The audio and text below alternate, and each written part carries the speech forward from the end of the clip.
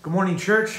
Pastor Bobby, pastor of Living Word in the city of Paris. Just want to say happy Resurrection Sunday on this beautiful day that the Lord has given us.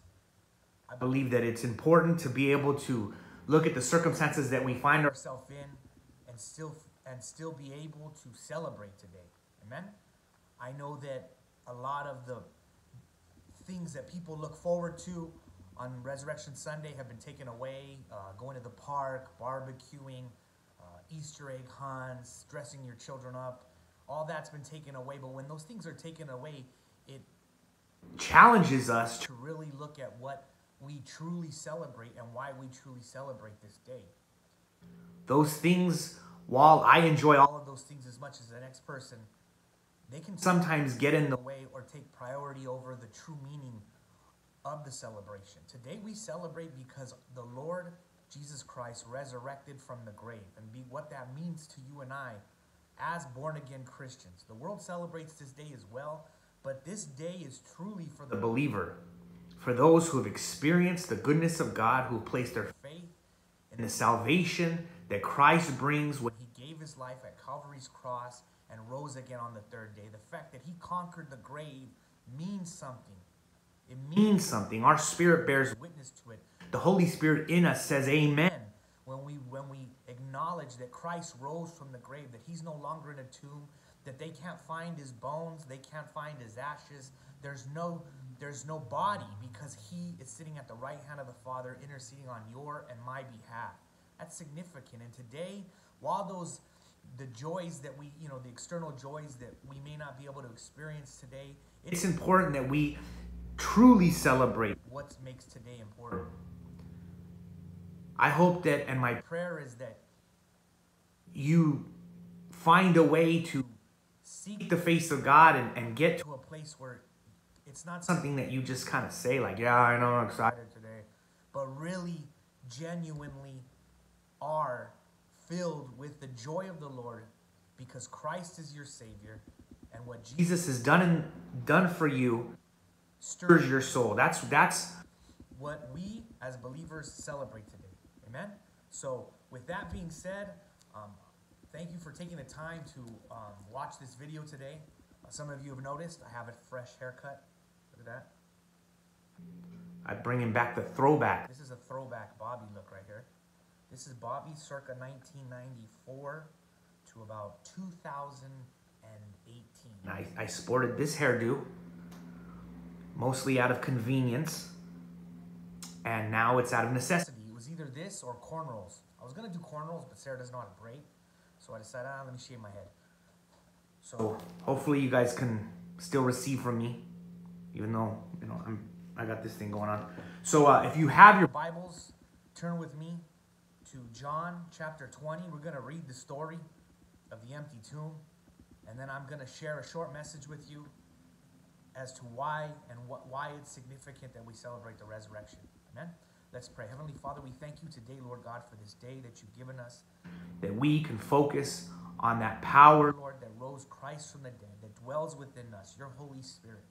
We thank you, Lord God, for that sacrifice of your Son Jesus on the cross at Calvary, Lord, that because of His obedience, Lord God, and His resurrection, Lord, that if we repent of our sins and place our faith in Him, that we too can experience eternal life. We thank you, Lord God, for our salvation that is secured in His obedience. We thank you today, Lord God, that He has victory over sin, death, and the grave. Lord, we trust in the blood of Jesus, Lord God. We trust and put our faith that He paid our sin debt. We praise you today, Lord God. We glorify you today, Lord God. You are so worthy, Lord, of all praise. You are so worthy to be exalted. You are so worthy to be lifted up. Lord, we thank you today so much, Lord God. Be enthroned in our hearts. Be enthroned in our praises. Today, Lord, I pray that we would focus our attention on you today. That today we would just celebrate with our family and our loved ones, Lord God, that you have risen from the grave, Lord. We thank you in Jesus' name. Amen. If you have your Bibles again, John chapter 20, I'm going to read verses 1 through 18. The Word of God says, "Now Now on the first day of the week, Mary Magdalene went to the tomb early, while it was still dark, and saw that the stone had been taken away from the tomb. Then she ran and came to Simon Peter and the other disciples whom Jesus loved, and said to them, "They have taken away the Lord out of the tomb, and we do not know where they have laid him." Peter therefore went out, and the other disciples, and were going to the tomb. So they both ran together, and the disciples outran Peter and came to the tomb first. And he, stooping down and looking in, saw the linen cloth lying there, yet he did not go in.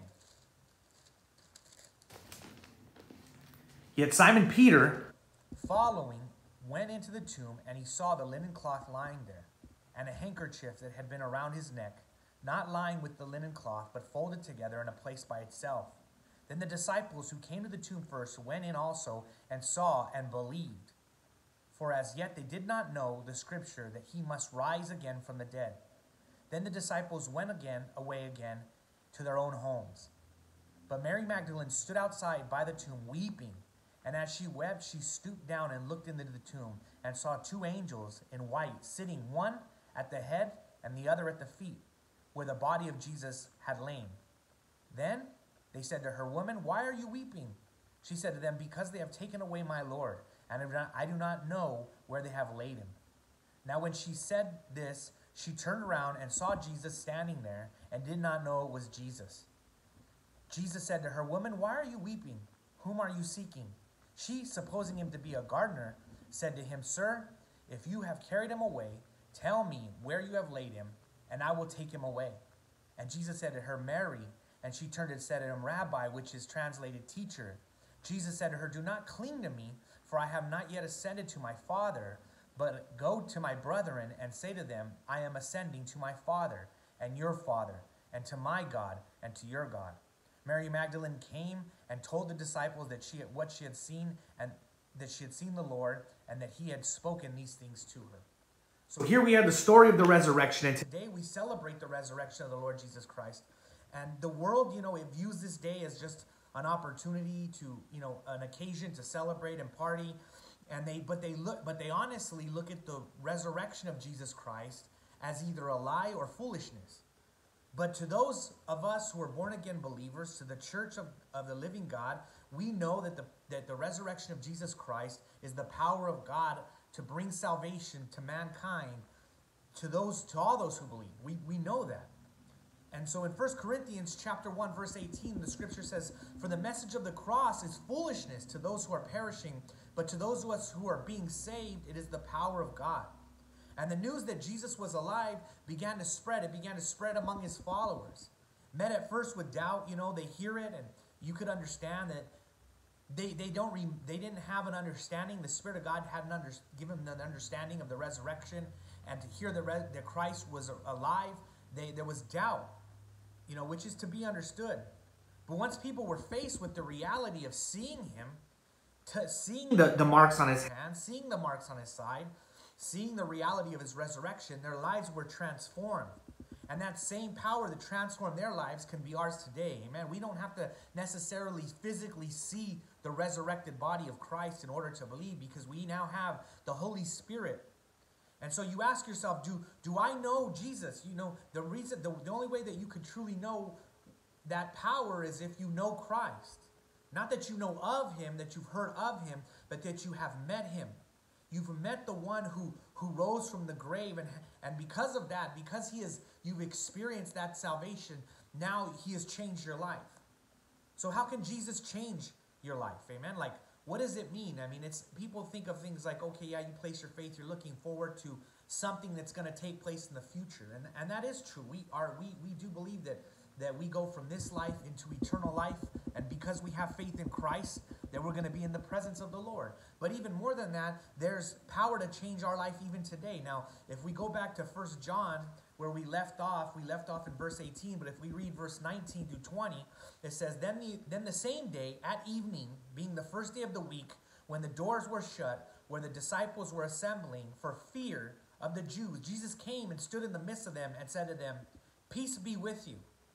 When he had said this, he showed them his hands and his side. And the disciples were glad when they saw the Lord. The first thing that we see that God is able to change in our lives is he's able to change our lives from, the power of God is able to change us from fear to courage. We see that the disciples were here.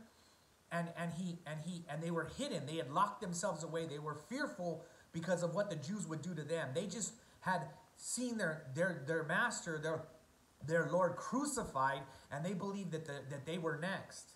And so God transforms our fear into courage. The first thing that he does is he comes to us in the midst of our fear, when we're locked away, afraid. Like right now, I mean, there's a lot of people putting on a brave face, and they may be fronting with a lot of different things, but there's people that are fearful. Today, I'm going to tell you, I hope this message finds somebody who doesn't know the Lord. I hope that this message finds somebody who is faced with their mortality because of this pandemic, seeing like that this thing is It does not discriminate. It doesn't matter if you're black, white, Mexican, Asian.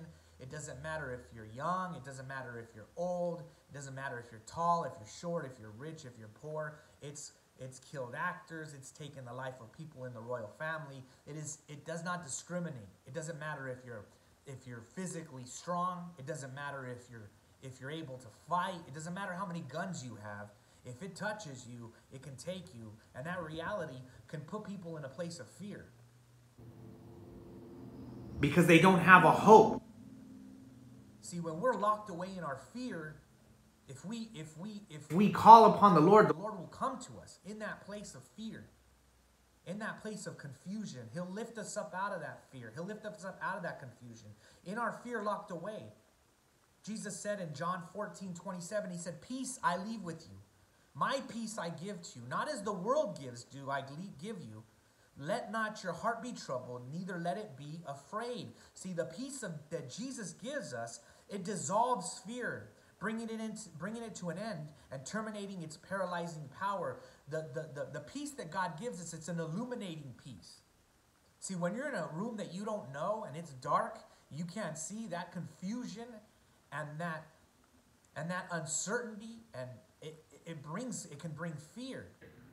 But see, when we allow Jesus Christ to come into our life, he illuminates, he brings understanding. He lets us know, man, that we have that peace that surpasses all understanding, to know that he knows our end from our beginning.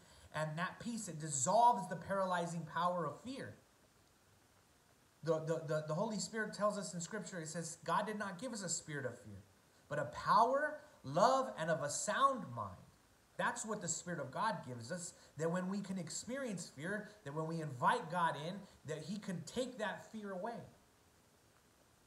Too many people, when they experience fear or they begin to feel fear, they distract themselves. They get on Facebook, they get on Instagram, they get on YouTube, and they don't want to face that fear, so they try to distract themselves with entertainment. But the reality is the best way to overcome that fear is to face that fear in the light of God's love for you. To know, man, that you know what, my soul is in God's hands. I'm going to do my part. Of course, I'm going to use wisdom, but I'm believing that God knows from my end, from my beginning, and God isn't going to take me until my mission on this earth is done. And so I have peace in that. I can sleep at night in the peace, knowing that I'm secure in Christ. We must activate our faith by obedience to God's word and the Holy Spirit in order to remove this fear. 1 Timothy 1:6-9 says, "Therefore I remind you to stir up the gift of God which is in you through the laying on of my hands. For God has not given us a spirit of fear, but of power, love, and of a sound mind." We have to stir it up. We have to stir it up. You know, if you don't know Christ as your Lord and Savior, you need to invite him in. This could be a divine appointment. You know what that means? It means that God in this moment is using this moment to interrupt and intercept you. He's stopping you right where you are, and these things that are going on in the world, the fear of it opens your heart to the love of God. You have to respond. You have to say, "Yes, Lord, like I want to know you, Lord God." These Christians that are serving you, they have a peace that surpasses that I don't understand. I want to know if you can provide me that peace. I believe that God, even in your homes, as you're quarantined, that God can brings salvation to families, to those who seek him. Jesus didn't just come to the disciples in their fear to just take away their fear, but he came to them with his peace and he encouraged them. He showed them his wounds, which did more than just confirm his identity and that he was, that they saw it for who he was. The wounds were evidence of the price of salvation that he had secured, so that they and I would know we indeed have peace with God. To know that, man, I know that I'm a sinner. I know that I've made mistakes. I know that I've made mistakes unknowingly and I've made mistakes consciously. There's all types of sin. But to see his wounds, to see that, man, the price was paid for me on the cross at Calvary because he was obedient to the point of death. He paid my sin debt. For the wages of sin is death, but the gift of God is eternal life. That's what the Bible says. So every day in my flesh, before I knew Christ, I was earning my wages. Wages are something that you earn. You go to work, they pay you wages. Your efforts in return are given finances. Your wages, they're called wages, right? The wages of sin is death. You earn death by your actions, your sin. We all sin. We all sin.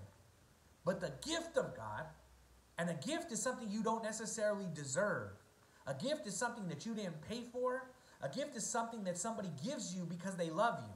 Somebody buys you a gift, it's because they care about you. And God so loved the world that he gave us as a gift his only begotten Son, to bring us salvation, to encourage us in times of fear that God is for us and not against us, that we don't have to operate in fear, that fear doesn't have to paralyze us. God comes into our hearts and he shows us his wounds, that he paid the price for us, so that we don't have to walk thinking about, what's going to happen. We know we have favor with God because of the blood of Jesus.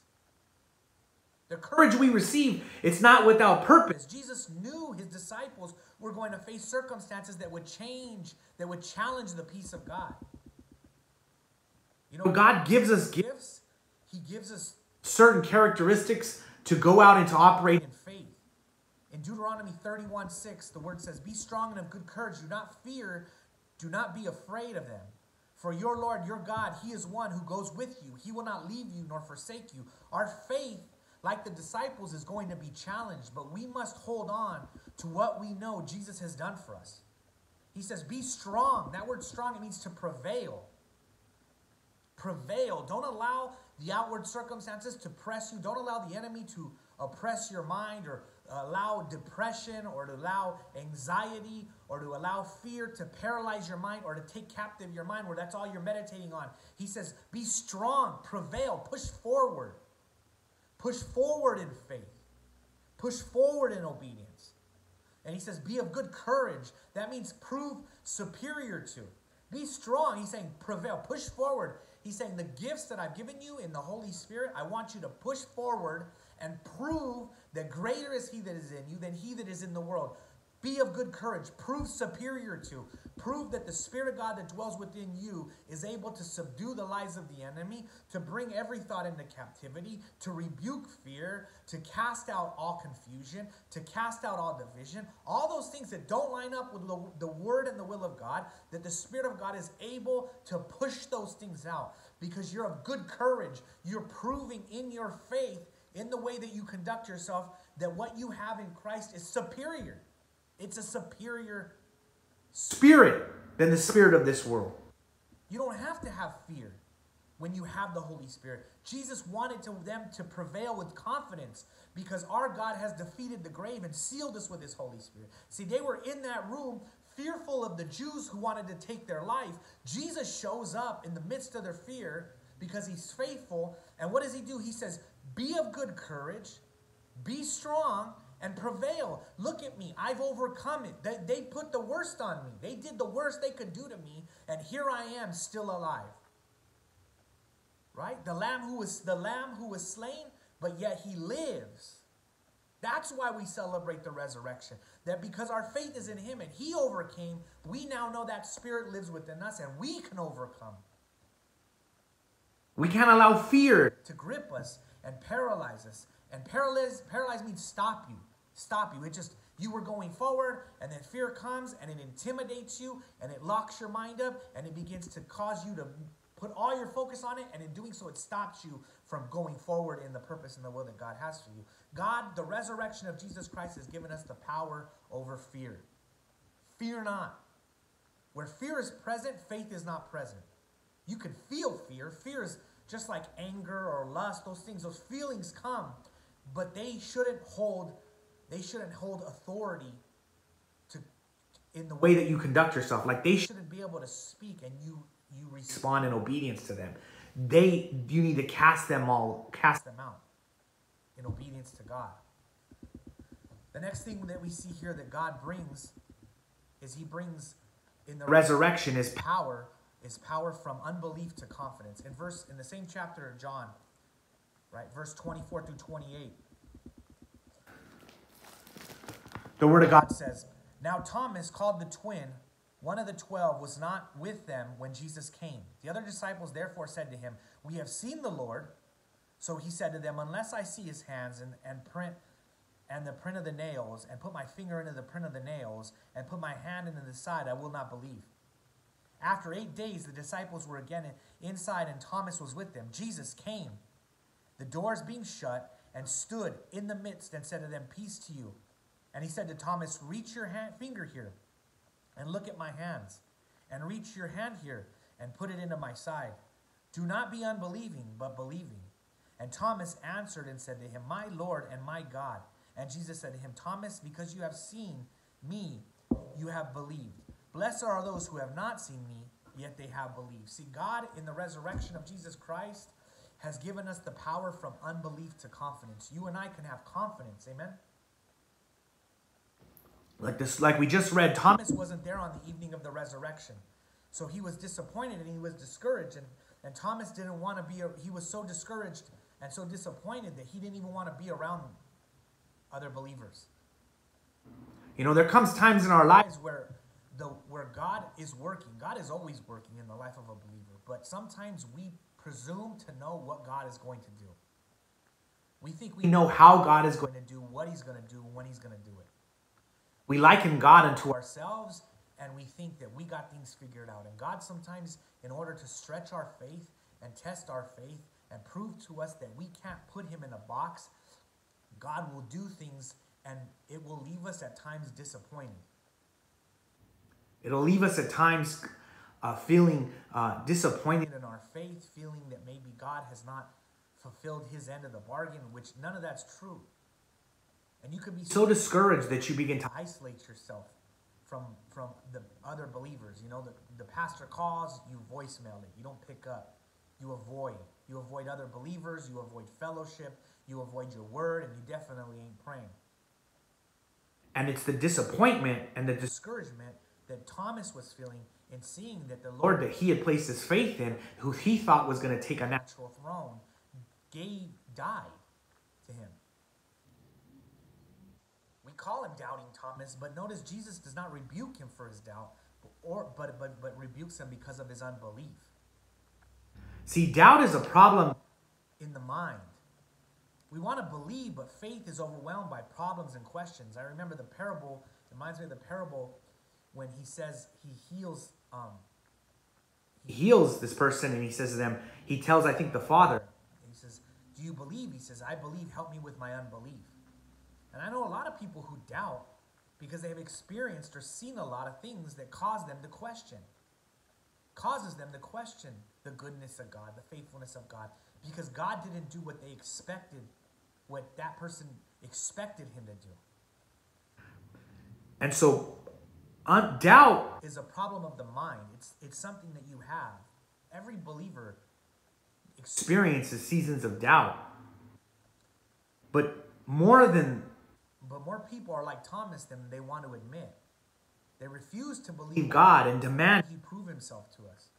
Well, I'm not going to do it unless God was supposed to do this, but he didn't do it. If he's God, he would do this. Or what? And the blessing is that God did not forsake Thomas and leave him in that condition, but God sought him out. He saw the genuineness of his heart. God had a purpose for Thomas, and he saw that seeing him being crucified was a devastating blow to Thomas's faith.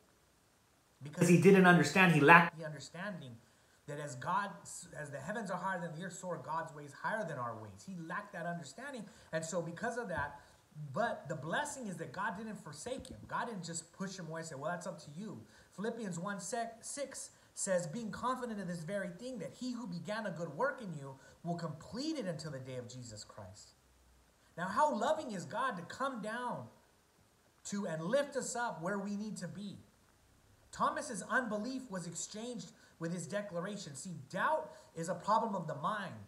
Unbelief is an act of the will. I refuse to believe. I'm not going to believe. I'm not going to move forward until I see. Until I can see him for who he is, I'm not going to believe, because the disappointment is so powerful. That pain of being disappointed was such a blow to your faith that you refuse to go forward, saying to yourself, whether you acknowledge it or not, I never am going to put myself in another position where I can be disappointed like that again.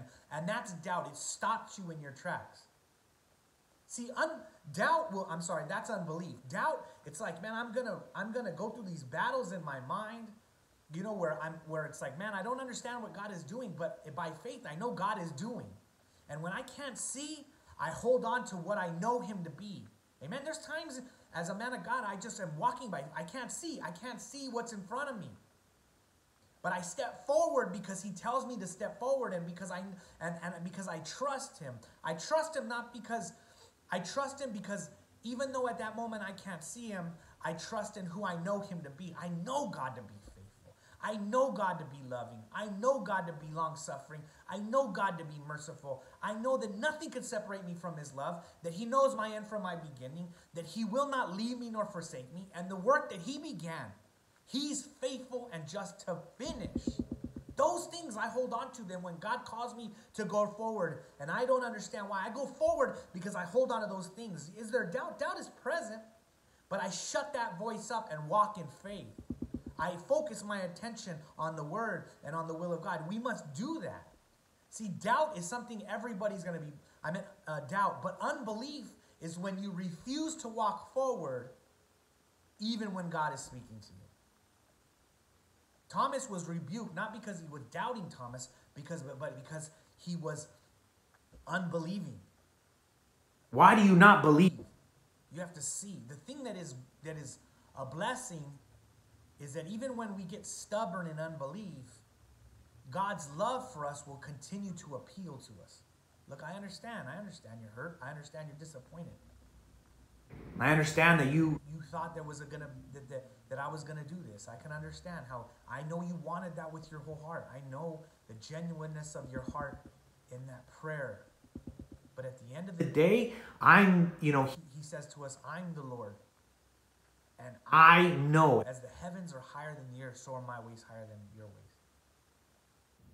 And so for some of us, it's hard to hear that. It's hard to hear, like, well, how could your ways be higher, yet this thing that it hurt me so bad happened is can be a little confusing. And the truth of the matter, my father-in-law used to say, is that some answers we're not going to get this side of heaven. You know, I wish I could bring some understanding that would bring you such peace or such clarity. But the reality is there's a lot of things in life that require us to go forward, even in the midst of our doubt. Even while our mind contemplates the challenges that we face, we still must go forward. We still must be strong. We still must prevail. Because the will of God is revealed as we go forward.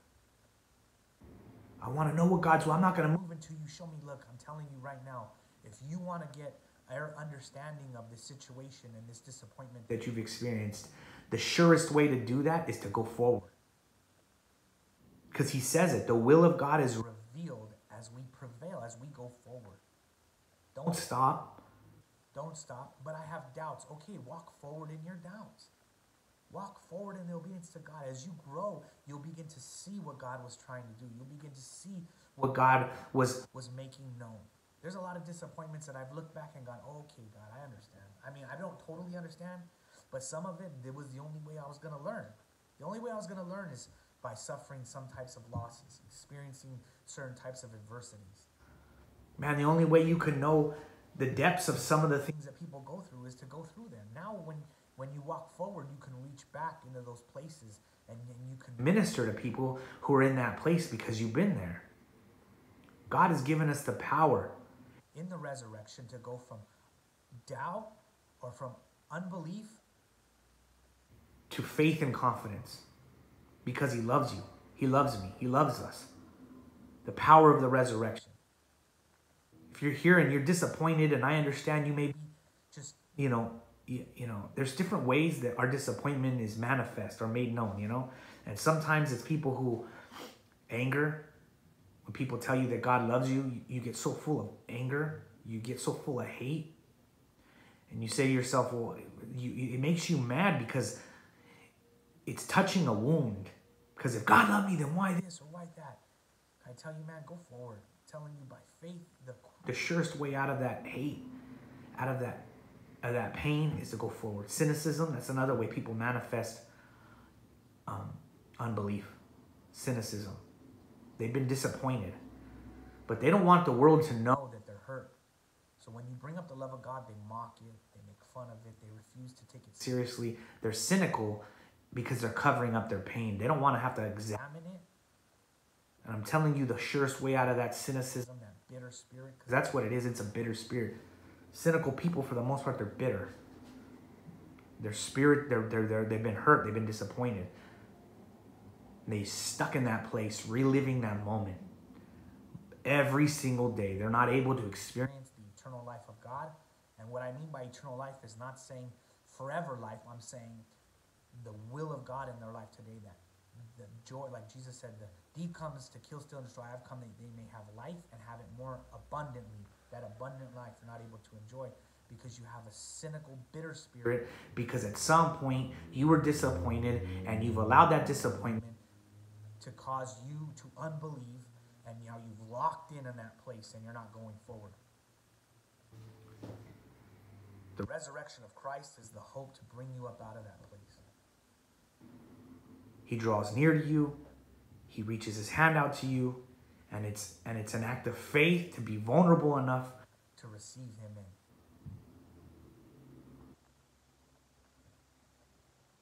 The last thing that we see, it's in verses 29 of John chapter 20 through 30. And Jesus said to him, Thomas, because you have seen me and you have believed, blessed are those who have not seen yet believed. And truly, Jesus did many other signs in the presence of his disciples, which are not written in this book. But these things are written that you may believe that Jesus is the Christ, the Son of God, and believing that you may have life in his name. The main reason why we celebrate the resurrection of Jesus Christ, and we know it to be the power of eternal life, is because it's the power from death to life. That word life is one of the key words found throughout John's gospel. Throughout the book of John, the gospel of John, it's a word that we see about life, life, life. Jesus offers sinners an abundant life and eternal life. And the only way we receive both of these is through personal faith in Christ. Salvation is not resuscitation. Amen? It's not like we flatline and Jesus brings us back to life. No. Without Christ, we are not dying. We are already dead. We're dead in our sin. We're dead. Christ is the resurrection. Because we at one point were dead, yet our faith in him, we are made alive. A brand new creation in him.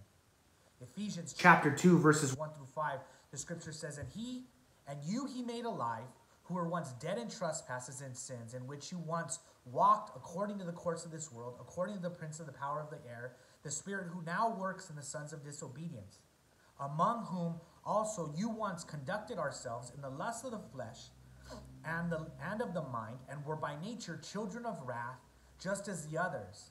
But God, who is rich in mercy, because of his great love with which he loved you, even when you were dead in your trespasses, made us alive together with Christ. By grace you have been saved. See, eternal life, that's what Christ gave us. He gave us eternal life. And this is not endless time. That's not what it means. It's rather means a better definition of eternal life is the very life of God experienced in us today. It's a quality of life. More than it's a quantity of time. It's a quality of life. It's a spiritual experience of heaven on earth today. The Christian doesn't have to die to have eternal life, to have this eternal life. He possesses it today in Christ. We live in the eternal life of God. And that's what the cross has done. It's given us that.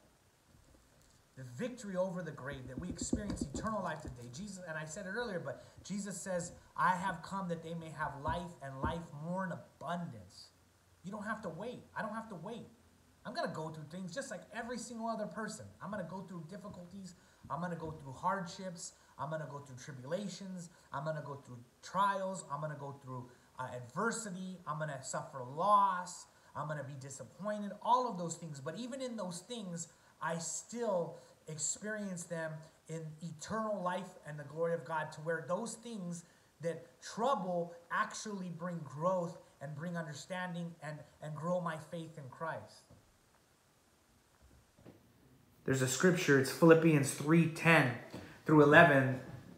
Paul writes, he says, that I may know him and the power of his resurrection, and then the fellowship of his suffering, being conformed to his death, if by any means I may attain to the resurrection from the dead.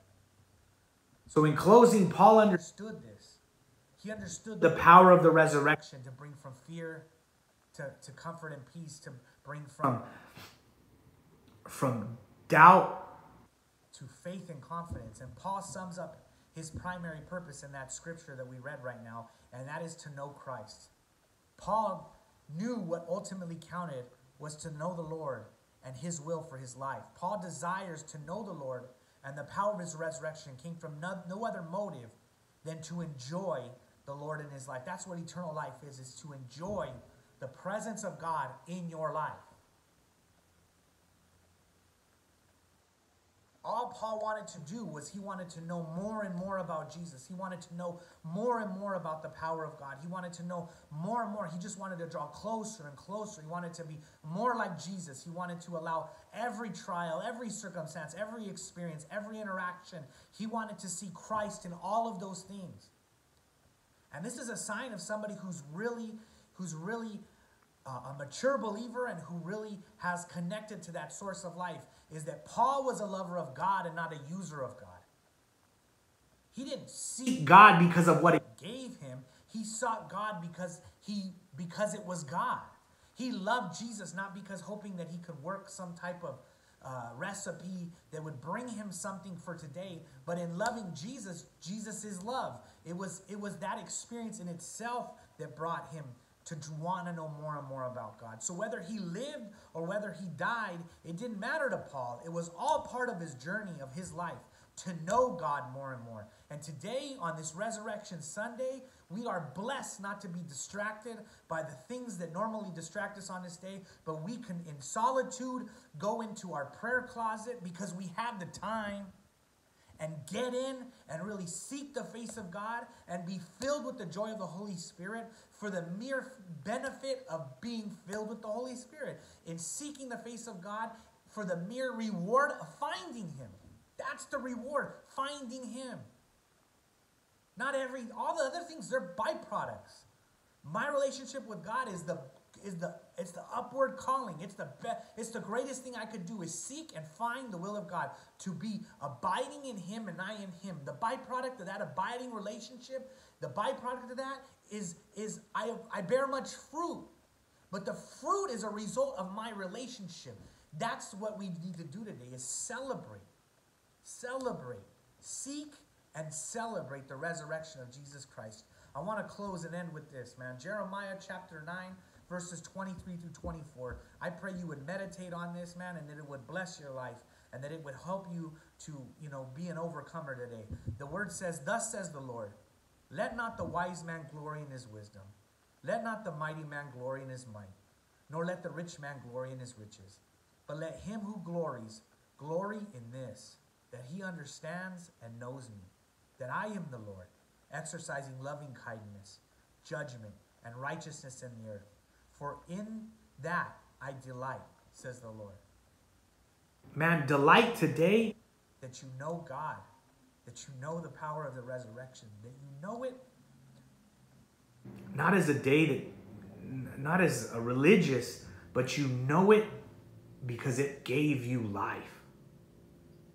Bring yourself back to that point. If you need to get into your prayer closet and bring yourself to that place, man. Remember, begin to Meditate on where you were when Christ came into your life, when the power of the resurrection was manifest in you intimately. And if you don't have that story, man, you need to get that story. You need to get that experience. Because without it, you don't have anything. And when you remember where God found you and you see what he did, you won't have to try to celebrate today. It'll be impossible for you to not celebrate today. When you think about the goodness and the faithfulness and the love of God. Thank you.